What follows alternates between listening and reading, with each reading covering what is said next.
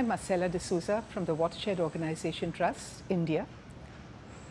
My organization has been working in natural resources management since a long time, since 1989 basically.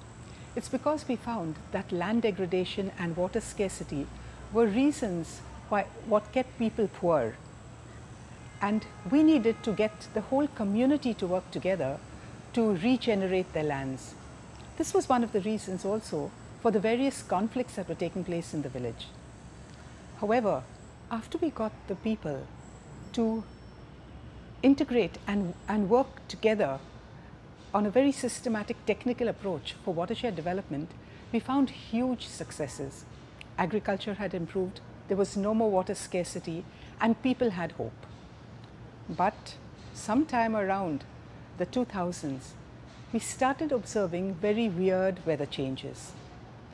The monsoons were being pushed, sometimes beginning in August, sometimes in September. We had not heard of it before. The rains were erratic and at any time. There were long dry spells and agriculture was being seriously affected. We then had ecologic refugees who would go to cities. And this was a question that we asked ourselves. Did we have to look at another creature?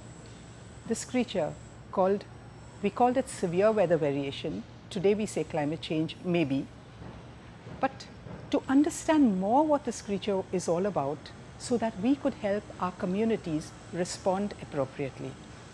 That was when we realized that we had to add onto the watershed work that we were doing, the natural resources regeneration.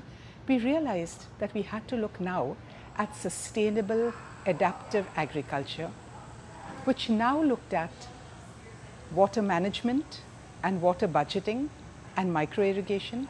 It looked at an improved package of practices so that the farmers could enhance the organic composting and make it more sustainable, increase soil health, but also with the agri-met advisories that would give them the crop related weather advisories, and so that they could then adapt agriculture according to the season. And we are beginning to see that this is productive, a good way to go ahead.